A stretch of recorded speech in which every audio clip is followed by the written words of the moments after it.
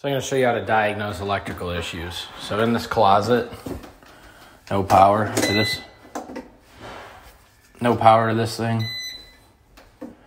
Right? This switch, this thing must be batteries going low, but no hot here. We got hot here. Right, so we have power there. Obviously no power up here. Even with the switch on, obviously, because there's not power at the switch, so obviously it's not going to be there. We got power over here. So we have it at the outlets. So now we have to find out where this power is coming from. So that outlet is also dead. But over here we have power. So we have power there, and then it dies here. So I know I have power there. And I know I have power at that outlet. Good thing is there's an access panel here. So somewhere in here, there's something disconnected. So we gotta find that out. So, we gotta find the electrical. I'll be right back. So, right here we got a hot going underneath that probably goes over to the bathroom. There's the access panel and these run in there, so that's that. And that outlet that was dead on this wall is right here. So we have power coming in and no power going out. And this one goes up, so that goes to that light. And then since it goes to that light, it probably travels over to the switch. So I bet you I'm going to take apart that outlet. I'm going to see if I can connect that and it'll fix everything. So also, what you commonly see, you know, the white's supposed to be the common, the black's supposed to be the hot, right? So this is the line that was dead, right? That's going up there. Look, the common is hot. So if you go to hook that up, it's wrong. So what you can do here, we're going to test this out. We're going to wire nut these.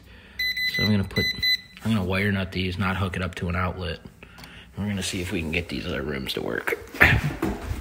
So also one last thing, before I decide to hook up the common as the hot so that the rest of the chain is labeled right, I bet you this outlet over here is hooked up wrong and causing the common to be hot. So I'm going to take this one apart, and then we'll check this and see. So as of right now, they look right. So we got white going to this side, black coming to this side,